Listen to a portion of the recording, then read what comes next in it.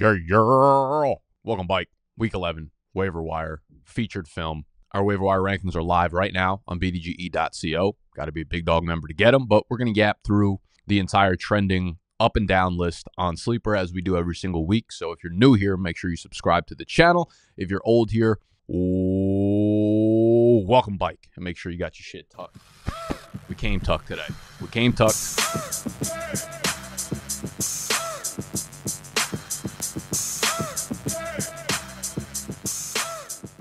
What we're going to do is run down the trending list, talk about players I would invest in, players I would drop some fab dollars in, and we'll start off at the top of the list here with Mr. Noah Brown, who's obviously put together back-to-back ridiculous games, 6 for 153 and a touchdown a week ago, 7 for 172 this previous week. Now, a little bit of uncertainty, right? Like, I think the hesitation with Noah Brown is no one really believed he was a great player to begin with.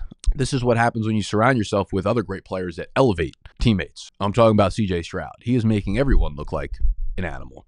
Now, Noah Brown was the starter going into the year, above Tank Dell.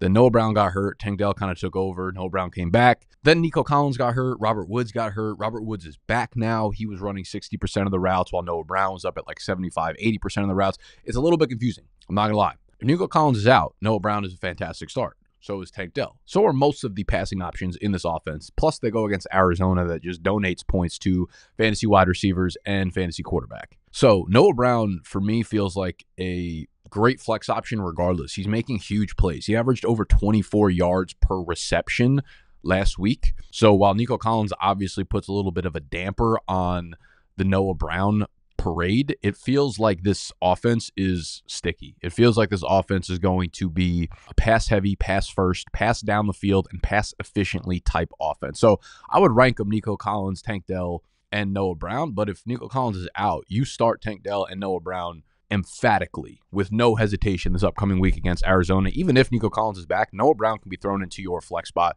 without a doubt in PPR leagues, in any kind of league, to be honest with you. Just earned it from the performances he's put up the last couple of weeks. Now, with Noah Brown, I don't want to go crazy because there's the realistic chance that, you know, once Nico Collins is back and Robert Woods is playing again, it's like Dalton Schultz, Tank Dell. There's a lot going on in this offense. There's a lot going on in this offense. They have a great schedule going forward.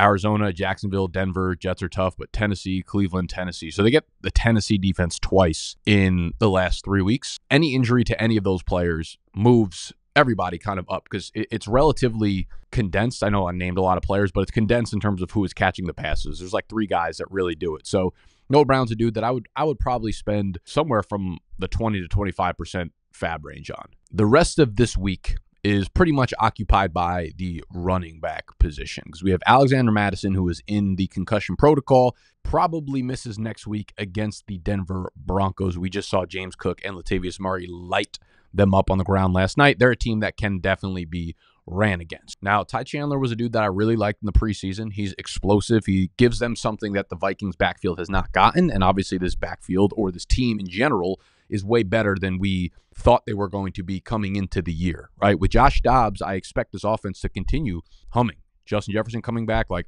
Ty Chandler got the goal line carry last week.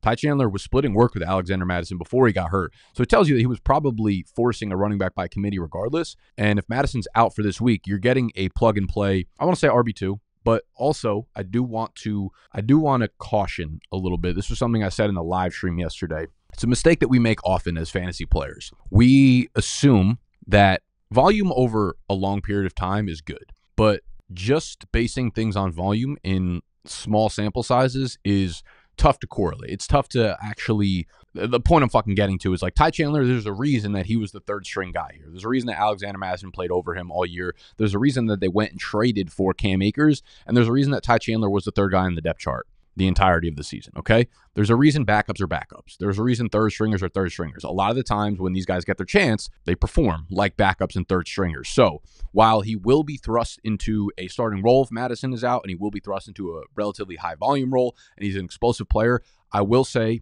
proceed with caution in terms of like he's a must-start guy. You might have other players on the lineup in which even if you have Ty Chandler, you're still sitting him, and I think that's okay to maneuver that way. If he does, I do think there's also upside long term though. So you play, both sides of the spectrum here. I think there's upside in the fact that like if he does play really, really well here, there's no guarantee that when Alexander Mattison comes back, Madison's the 1A to this 1B. It could be Ty Chandler and then Alexander Mattison in the pecking order. So with Ty, I do want to try to get him, especially if I need a flex or an RB2 player for this week with all these buys coming up still. We still have 4 more teams on buy. So Chandler's a dude that I would probably drop somewhere from 12 to 18%, maybe upwards of like 20, 22% if you're really desperate for him, if your league is aggressive. But now's the time to also look at, if you have fab remaining, look around the league and look at the fab amount of other league mates, right? Like there might only be 2 dudes left with fab or 2 dudes left with more than $5 of fab. And then look at the rosters, right? Like one of those dudes might not even need a running back. One of those dudes might not have anybody that they can realistically drop, so they're not going to go out of their way to bid $27 on a Ty Chandler. So now's the time where there's not that many moving parts left. Most people have blown their fab. Most people have their rosters kind of locked up and solidified, so you can use a lot more of the context clues around your league to maneuver on the waiver wire. And Ty Chandler, I feel like, is a good example of making sure to do that for this week in particular. Moving on down, Devin Singletary is definitely super highly owned. He has a great matchup this week against Arizona as well. He's coming off a 30 fucking carry game. Dameon Pierce did not practice at all last week. So I think there's a realistic chance, 50-50, if not like 60-40, that he does not play again. And if he doesn't, Devin Singletary is pretty much a must-start, top 15 fantasy running back in Week 11 because they've already shown that they trust him in a very high volume role, and the matchup and game script should be in his favor. So if he is somehow available, I also think he probably earned the role over Dameon Pierce. It'll be a committee when he comes back, but probably more 1A to 1B than it was reverse. Rico Dowdle, I get it. He's like the handcuff to Tony Pollard and might actually just perform better than Tony Pollard going forward. But it's like if you have Pollard, you want to own Dowdle, but it feels ridiculous because Tony Pollard's probably like the RB24. Do you handcuff that? If Pollard gets hurt, Rico Dowdle steps into a massive role, and I think he's a must-start player. So you can kind of do with that what you want. I don't think he's like someone that you need to go out of your way for. People are a little bit hyped up because he had a big game based on like garbage time production. But I do think they feel relatively comfortable with him in that like secondary role to Tony Pollard. So Dowdle should be owned, but I think he's a little bit of a luxury in the fact that you'll never actually feel comfortable starting him. So you're using a roster spot on the hopes that somebody gets injured as opposed to other guys that are probably available on the waiver wire that you might be able to throw into your lineup ASAP. Jaylen Guyton's the next guy up on this list. I think he played really well. He hadn't played in like 18 months or something like that. He came back, went 4 for 40 and a touchdown without Josh Palmer, without Mike Williams, banged up Gerald Everett. Like this team needs playmakers, and Jaylen Guyton looked pretty good. He looked more spry than fucking Quentin Johnson, so we'll see how his playtime develops. He came back, and he was immediately an 80% snap guy. That's pretty big time. They get Green Bay. Baltimore's tough. New England's kind of tough. Denver, Las Vegas, Buffalo, Denver, though. Pretty good playoff schedule there. So I drop a couple fab dollars on Guyton if I needed a wide receiver. Keep on moving down. Cooks, I feel like Cooks is a little bit of fool's gold this week. If you look at the entirety of the season, he had one game over 4 targets. And then he had 10, 9, 173, and 1. And I will say, Dak Prescott is playing the best ball of any QB in the NFL right now. And obviously that's going to pour over into other playmakers. But this was like New York Giants. They also do get Carolina next week. They get Washington, Seattle at home, Philly at home, Buffalo at home.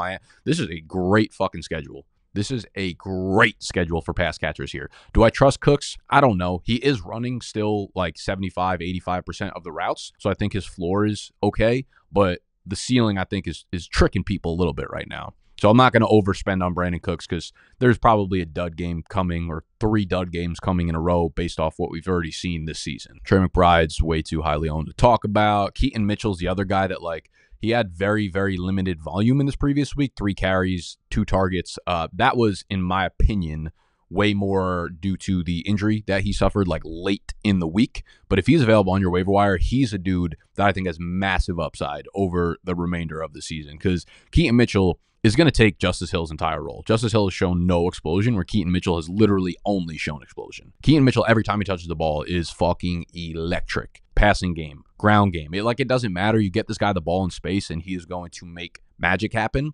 Magic Mitchell is someone that I would spend. He has a ton of upside over the last 6 weeks of the season. I would say as much upside, if not more, than pretty much any player on the waiver wire this week. I think Keaton Mitchell, I feel more comfortable with being involved in his offense than Ty Chandler, to be honest with you. I think they have similar upside going forward. Maybe Ty Chandler takes that cake because he can win the starting role and kind of keep it, whereas Gus Edwards is going to continue to have a goal line role there. But other than that, Keaton needs to be wined and dined. You need to spend pretty penny to get him if he's still available. Let's see. Tanner Hudson, Luke Musgrave. Tyler Conklin might be one of my favorite streaming tight ends this week. He's been really, really involved. He's pretty much Zach Wilson's like second favorite target behind Garrett Wilson, 6 for 66 2 weeks ago, 7 for 70 this previous weekend. They get Buffalo, so if you're desperate and you need a streaming option, Tyler Conklin, you could do worse. Jayden Reed, I think he's just solidified himself as the number one passing option for Jordan Love, so he definitely needs to be owned. I can't believe he's only owned in, 30? He's only rostered in 31% of leagues right now. As you could see, like his PPR numbers are fantastic. Last 4 games, 19.4, 7, 12.3, 11. Has down games every once in a while, but that's what wide receiver threes do. But the guy who has upside like this, where he can score over 19 fantasy points for you, pretty sexy. They get the Chargers next week. They get KC, the Giants, Tampa Bay, Carolina, Minnesota. It's a pretty damn good schedule for Jayden Reed, who has outperformed pretty much every wide receiver on that team so far. Darrell Henderson is like sneaky kind of interesting, just given the fact that coming off of the bye, Matt Stafford should be playing, should be good to go, and Kyren Williams is set to miss 1 more week. So it's a little bit risky given the fact that we don't know how the split's going to be between Royce Freeman and Darrell Henderson, but I think you could probably do worse than Darrell Henderson. You could probably do worse than Trenton Irwin too, because Trenton Irwin had a nice game, 2 for 54, caught the nice touchdown in the corner of the end zone there. T. Higgins, they play on Thursday night, and I don't expect T. Higgins to go in this one. We'll have to keep like a close eye. But if T. Higgins is out, Trent Irwin pretty much fluctuates solely dependent on whether or not Higgins or Jamar Chase are playing. And again, if T. Higgins is not playing, Trent Irwin becomes a borderline full-time player. 81% of the snaps last week, and now you are attached to one of, top 3, 4 hottest QBs in the NFL in Joe Burrow. So you could do worse than him. Who else is not owned highly here? Royce Freeman, same thing goes with him, as I said, for Darrell Henderson. They're both kind of like coin flips on who's going to have the big week. Odell, I really want nothing to do with. He had a season low 33% of snaps. He did have the one big play, 1 catch for 40 yards on the slant that he took to the cribbo, but he also had a season low 2 targets only. So I don't know if he's getting phased out of the offense or what happened, but I'm not buying that Odell sheesh. And we see Big Pat. We see Big Pat down here sneaking to the bottom of the list. This might be the time to stash him. He might return week 11. He will almost definitely be back for week 12. If not, I don't know. Kenny Pickles is extremely uninspiring, non-inspiring, whatever the right fucking phrase is. He can't throw multiple touchdowns in a game, and Pat wasn't doing great prior to that. He did have 2 touchdowns, but his floor, like his yardage totals in the games that he did play, 3, 2, and 7. That's wow. I didn't even realize it was that bad. That's something else. He was one of Kenny Pickett's favorite targets, however, all of his rookie season. So I'd like to think he can regain form. So if you want to stash, you have some luxury there with Pat Friermuth. I don't hate it. I do want to talk about defenses for a second, because this is a strong defensive streaming week, because you have a lot of teams at home as heavy favorites. So like you might not think of maybe Miami as a great defense. You definitely don't think of Washington as a great defense, given, they got rid of everybody. But when I look for streaming defenses, I want teams that are playing at home, and I want teams that are obviously favored to win. And you have a lot of these. So Detroit right now is a 10-point favorite at home against Chicago. That's a great streaming defense. The Dolphins are 12-point favorites at home against the Raiders. I love that as well. The Commanders are 10-point favorites at home against DeVito and the Giants. Those are all like options that you can probably stream. At least one of those or 2 of those are available on your wire. I like Jacksonville at home, 6.5-point favorites against Will Levis and the Tennessee Titans offense that are struggling. They just scored 6 fucking points. So those are 4 really, really good options. What I would do is probably just look at, like, if multiple of them are available, who do they play the next week? Who is likely to have the best spread, the best matchup at home? Like Detroit's at home against Green Bay. That's good. Miami is at home they're on the road, but they're against the Jets. So that's pretty good.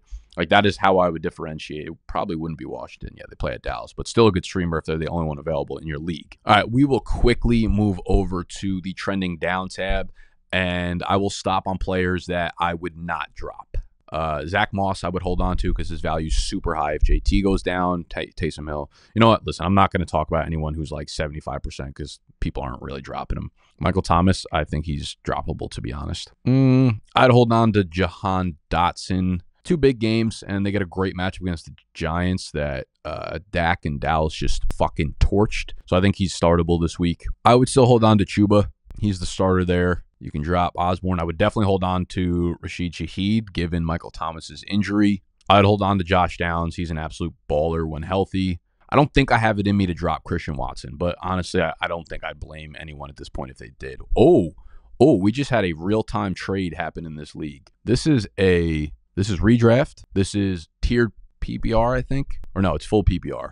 Yeah, it's full PPR, tight end premium. Super flex, obviously. We have Terry, Kenny Pickett, and Tank Dell for Matt Stafford. What the fuck? Oh, God, that's disgusting. Hugh Hef, please. Oh, wonderful. Hugh Hef is the fucking guy I'm playing against this week. That's an awful trade. That is so bad. Pierce, how desperate are you at QB? You have Stroud. You have Kenny Pickett.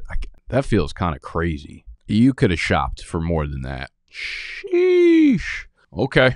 I'm the commish. I don't veto trades, so I'm not going to veto trade. I'm not going to do that. I'm just going to talk a whole lot of shit in the chat now. Fuck. God, Hugh F's going to fucking torch me this week now. Love to see it. All right, well, we'll end on a depressing note then. If you want to make me undepressed, non-depressed, I believe they call that happy, you can go over to bdge.co, sign up for the waiver wire rankings. Those will be live while you're watching this. We have fab suggestions, we have rankings, we have our weekly rankings on there. You get access to Q and Assault every Saturday, which is a private live stream where you can ask me any sit-start questions you may have for the week. So bdg.co, become a big dog member. Love you. I'm out.